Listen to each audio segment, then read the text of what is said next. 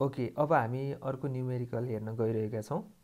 यो न्युमेरिकल चाहिँ एक्सिडेन्टको यो भेहिकलहरू कोलिजन हुँदाखेरिको केसको आधारमा चाहिँ यो न्युमेरिकल चाहिँ छ। सो यसमा एकचोटि हेरौँ है, त के छ भनेदेखि चाहिँ एउटा 2 टनको भेहिकल छ है। 2 टनको भेहिकल चाहिँ it skids through a distance of 40 metre before colliding with another parked vehicle. अर्को चाहिँ पार्किङ गरेको भेहिकल छ जुन चाहिँ 1 टनको छ। After collision, both the vehicles skid through a distance equals to 12 meter before stopping. So we have to compute the initial speed of the moving vehicle and we need to assume the friction coefficient is 0.5. So यसमा के भनेको छ त भनेदेखि क्वेसनले भनेको कुरा पहिला सुरु क्लियर पाऊँ। सो हामीले यस्तो खालको जुनसुकै पनि खालको न्युमेरिकल प्रब्लमहरू ल्याङ्ग्वेजमा छ भने त्यसलाई चाहिँ पहिला सुरु फिगरको रूपमा बुझ्न जरुरी छ। सो यसलाई पनि बुझौँ है त। एउटा हाम्रो पार्क्ड भेहिकल छ, यसलाई मैले भेहिकल बी भनेर माने। यसको वेट डब्लुबी भनेको कति छ? 1 टनको छ हैन, 1 टनको छ। यो चाहिँ यतिकै पार्किङ गरेर राखिरहेछ भनेको यो चाहिँ मुभ गरेको छैन। र अर्को एउटा भेहिकल चाहिँ यो डिरेक्सनमा यहाँबाट यतातिर मुभ गरिरहेछ। यसलाई मैले भेहिकलको वेट चाहिँ डब्लुए भने यो चाहिँ कति छ? 2 टनको छ। अनि यसरी आइराख्दा फेरि चाहिँ एउटा सर्टेन इन्स्ट्यान्टमा पुगेपछि चाहिँ के देख्यो भने ओहो यहाँ त एउटा चाहिँ भेहिकल रहेछ। अब म भनेर चाहिँ यसले चाहिँ के ला अब यहाँ त यहाँभन्दा मैले स्पिडमा गयो भने यसलाई ठोकिन्छ भन्ने थाहा पाएर चाहिँ उसले के गर्यो भने ब्रेक अँठायो। फर इक्जाम्पल यो कुन लेभलमा छ भने यो पोइन्टमा थियो अनि यसले चाहिँ ब्रेक अँठायो। ब्रेक अँठाइसकेपछि सुरुमा यसको रियाक्सन टाइममा सर्टेन डिस्टेन्स गएको हुन्छ, त्यसपछि स्किड गरेको हुन्छ। त्यो स्किड गरेको डिस्टेन्स चाहिँ के छ भनेदेखि यहाँदेखि यहाँसम्मको स्किड डिस्टेन्स भनेको चाहिँ 40 मिटर छ। ब्रेक लगाएपछि पनि 40 मिटर चाहिँ यता गयो। सो यहाँबाट एउटै भेलोसिटीमा गएको थियो, यहाँ पनि त्यही भेलोसिटी छ। सो यसको इनिसियल भेलोसिटी v1 छ भनौँ। अनि त्यसपछि यसको ब्रेक लगाउँदै लगाउँदै लगाउँदै गयो, यतैतिर कतै भएको भए त ठिक थियो, तर यतैतिर गयो भने गएर यसलाई चाहिँ ठोकिदियो। ठोक्दा फेरि चाहिँ जुन यो स्टेजमा थियो त्यो स्टेजमा हुँदा यसको भेलोसिटी चाहिँ v2 छ भन्ने मानौँ। अनि ठोकिसकेपछि के भयो त भनेदेखि चाहिँ आफ्टर कोलाइड भइसकेपछि चाहिँ both the vehicles skid through a distance of 12 metre before stopping.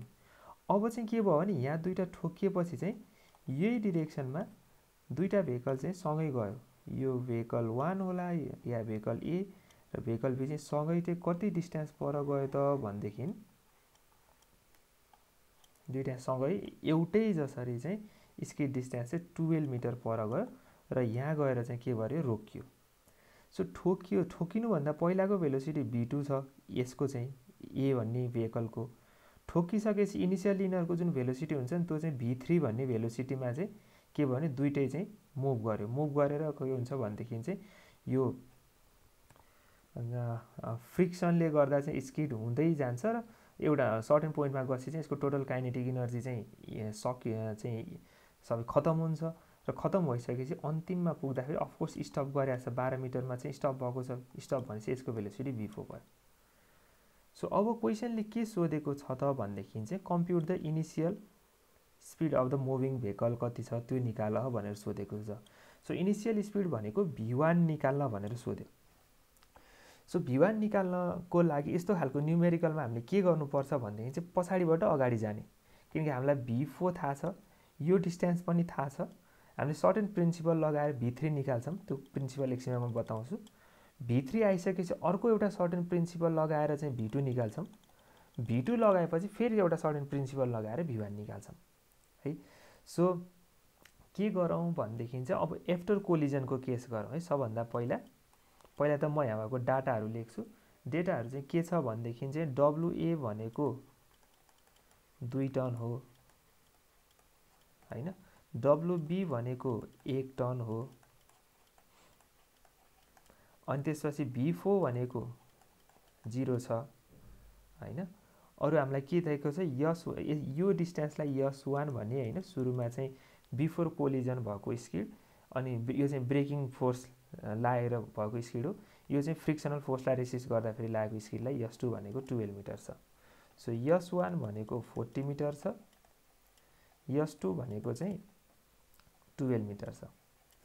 First केसमा के गरौँ भनेदेखि आफ्टर कोलिजनको केस लेखेरौँ है त। आफ्टर कोलिजन भनेको यो आएर यहाँ ठोक्यो, ठोकिएर यो उता जाँदा फेरि यो जुन दुईटाको कम्बाइन्ड भेलोसिटी चाहिँ V3 भएर मुभ गरेको छ हैन, अल्टिमेटली यो चाहिँ V4 भएको छ। सो V3 भेलोसिटीबाट V4 भेलोसिटी 0 हुनु भनेको यसको सर्टेन काइनेटिक एनर्जी लस भएको छ। त्यो काइनेटिक एनर्जी लस भएको चाहिँ केलाई ओभरकम गर्नको लागि लस भएको छ त भनेदेखि चाहिँ यो यता मुभ गर्दा फेरि जुन फ्रिक्सनल फोर्स लाग्छ नि त्यसलाई रेसिस्ट गर्नको लागि यो काइनेटिक एनर्जी युज भएको छ। सो हामीले के लेख्न सक्छौं भनेदेखि चाहिँ loss in kinetic energy of both vehicle together, यो भनेको केसित इक्वल हुन्छ भने work done against frictional force.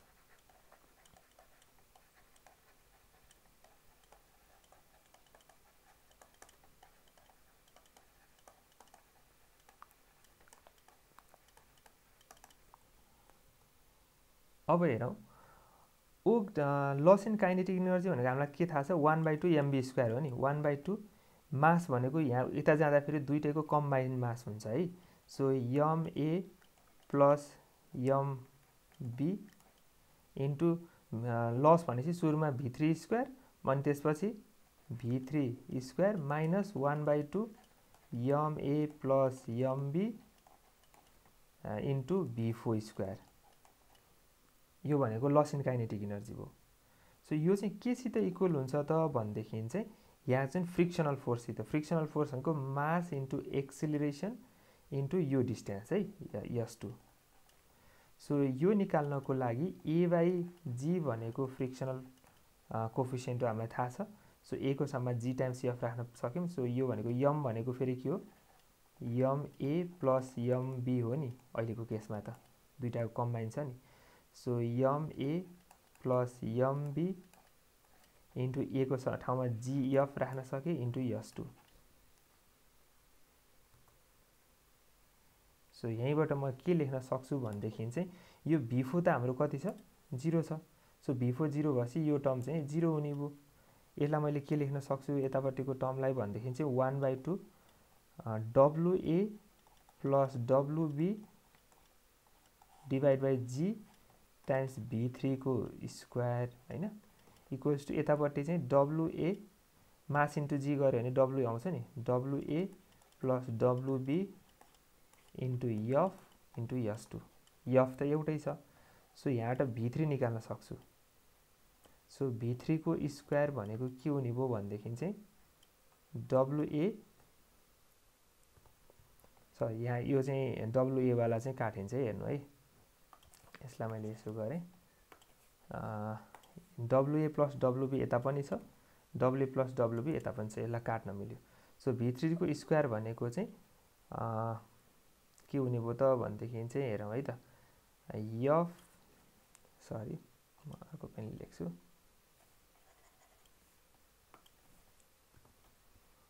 FG यो 2 पनि यता जान्छ, 2FG S2 हुने भयो हैन। सो यो भनेको 2 इन्टु F भनेको पनि क्वेसनमा दिएको छ। सो 0.5 भनेर यहाँ दिएको छ।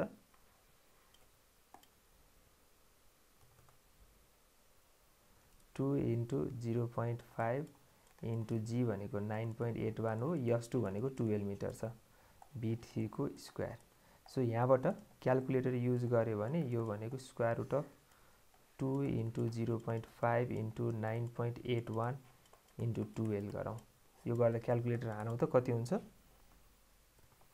यो चाहिँ 10.849 मिटर पर सेकेन्ड हुँदो रहेछ है। सो V3 आयो। V3 भनेको हेरौँ के आयो भने यसमा यो दुईटा ठोकिएर उता जाने बेलामा चाहिँ कम्बाइन दुईटैको कम्बाइन स्पिड चाहिँ कति छ भन्ने कुरा यहाँ थाहा भयो। सो एउटा प्रिन्सिपल लगाएर हैन, लस इन काइनेटिक एनर्जी भनेको चाहिँ वर्क डन अगेन्स्ट फ्रिक्सन हुन्छ भन्ने सिद्धान्तको आधारमा हामीले V3 निकाल्यौँ। अब हामीलाई V2 निकाल्नु छ। सो V2 भनेको चाहिँ यो एप्लाइड मेकानिक्समा पनि पढेको प्रिन्सिपल छ, फ्लुइड मेकानिक्समा पनि पढेको प्रिन्सिपल छ, principal of conservation of momentum.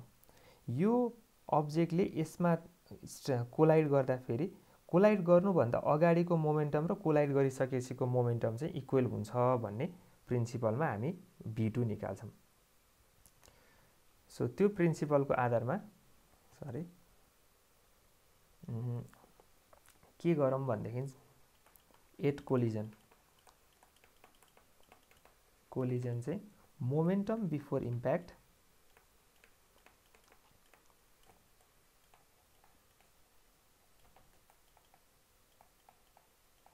के सित इक्वल हुन्छ। यो मोमेन्टम बिफोर इम्प्याक्ट चाहिँ momentum after impact.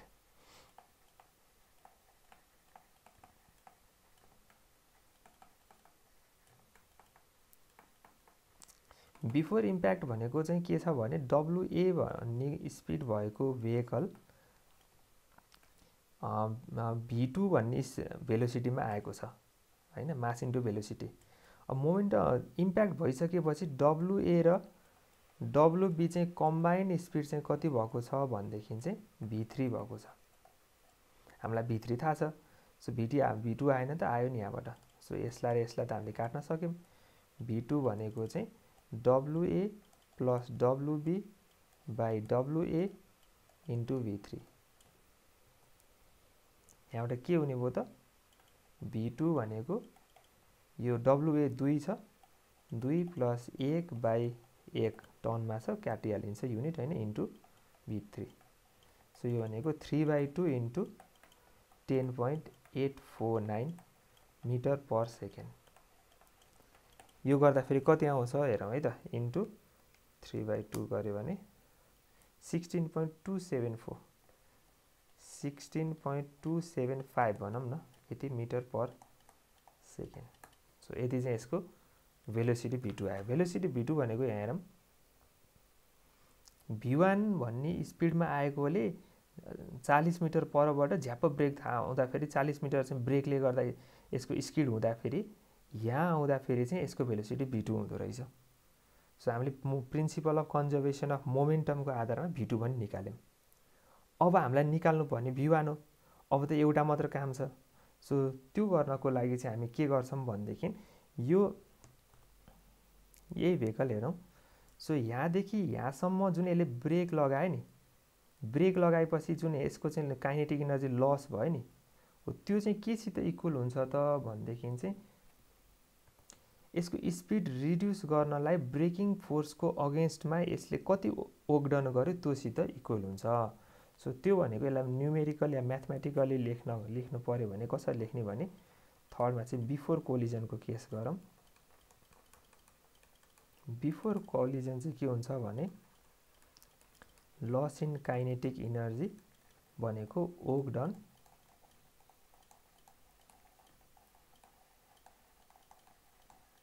against braking force in reducing the speed। अब सुरुमा लस इन काइनेटिक इनर्जी भनेको 1/2 मास इन्टु भेलोसिटी हो। सो 1/2 WA/g भनेको मास भयो, भेलोसिटीको लस भनेको चाहिँ V1 स्पिडमा आएको थियो, पछि चाहिँ के भयो भने V2 स्पिडमा गएको छ हैन, 1/2 m V1 square minus 1/2 m V2 square गर्यो। सो यो भनेको के हुने भयो त भनेदेखि चाहिँ WA इन्टु यसको एक्सेलरेसन इन्टु S1 डिस्टेन्स हो। एक्सेलरेसन बाई g भनेको चाहिँ सरी यो चाहिँ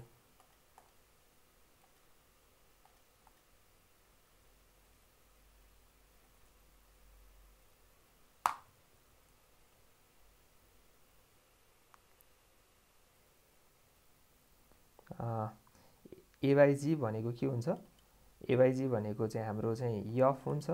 a को साममा चाहिँ f इन्टु g गर्न सक्छु। सो यो चाहिँ हाम्रो मास इन्टु एक्सेलरेसन हो हैन।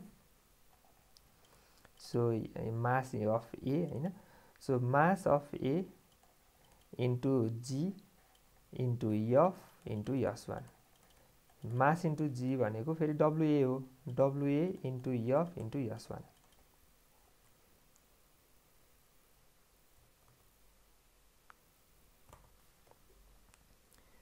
सो हामी कहाँ थियौँ? यहाँ पुग्यौँ होइन। सो यहाँबाट के लेख्न सक्यौँ त भनेदेखि यो भनेको 1/2 डब्लुए/जी v1 को स्क्वायर माइनस v2 को square is equals to डब्लुए into F भनेको 0.5 हो, यस भनेको 40 मिटर हो। यो र यो त काट्न सक्यो। हामीलाई v2 पनि थाहा छ। सो यहाँबाट अननोन भनेको के भयो? v1 मात्र भयो होइन। So v1 square minus v2 square भनेको 2 इन्टु 9.81 इन्टु 0.5 इन्टु 40 हुन्छ। यसबाट हामीले के गर्न सक्छौँ भनेदेखि चाहिँ v1 भनेको square root of 2 into 9.81 into 0.5 into 40 अनि यो उता जाँदाखेरि प्लस हुन्छ होइन। प्लस v2 भनेको कति छ? हामीले माथि निकालेका छौँ। v2 भनेको चाहिँ 16.275 16.275 को स्क्वायर। यहाँबाट कति आउँछ हेरौँ है त।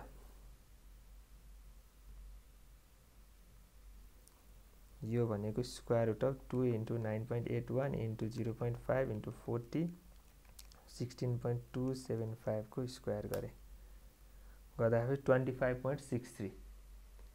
सो 25.64 लेखौँ है त। 637 आएको छ।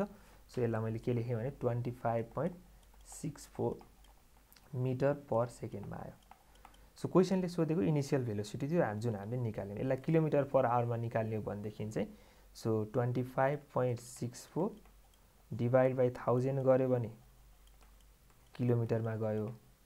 पर सेकेन्डमा छ, पर सेकेन्डलाई चाहिँ आवरमा लान डिभाइड बाई 1/60 इन्टु 60 गऱ्यो भने आवरमा आउँछ। यो भनेको चाहिँ 25.64 इन्टु 3.6 गर्दाखेरि आउँछ। सो यसलाई चाहिँ इन्टु 3.6 गऱ्यो भने 92.3। सो 92.3 किलोमिटर पर आवर आयो। सो यति आइसकेपछि फाइनली के लेख्नु पर्यो? Hence the initial velocity of the vehicle was कति थियो भनेदेखि चाहिँ 92.3 किलोमिटर पर आवर भनेर लेख्नु पर्यो। किनकि हामीलाई क्वेसनले के सोधेको छ भने कम्प्युट the initial speed of the vehicle. So initial vehicle of the speed चाहिँ अब यति हो, यति चाहिँ थियो या यति हो भनेर हामीले लेख्न सक्छौँ। सो यसरी हामीले एक्सिडेन्टको एउटा सिम्पल खालको न्युमेरिकल चाहिँ गऱ्यौँ। यो न्युमेरिकलमा चाहिँ के चाहिँ छ भनेदेखि चाहिँ सबै एउटै डिरेक्सनमा भएको छ नि। यो भेहिकल पनि यही डिरेक्सनमा छ, यो पनि स्टेसनरी थियो अनि मुभ गरेपछि यही डिरेक्सनमा मुभ गर्यो होइन। सो यस्तो खालको न्युमेरिकल हामीले गर्न सक्छौँ। नेक्स्ट केस कस्तो हुन्छ भनेदेखि चाहिँ अब इन्टरसेक्सनमा होइन, एउटा भेहिकल यसरी आएको छ, अर्को भेहिकल यसरी आएको छ, दुईवटा ठोकिएपछि अर्को डिरेक्सनमा गयो। त्यस्तो खालको केसमा कसरी सल्भ गर्छौँ भन्ने कुरा हामी यसपछिको लगाइदिएको न्युमेरिकलमा हेर्छौँ। Thank you.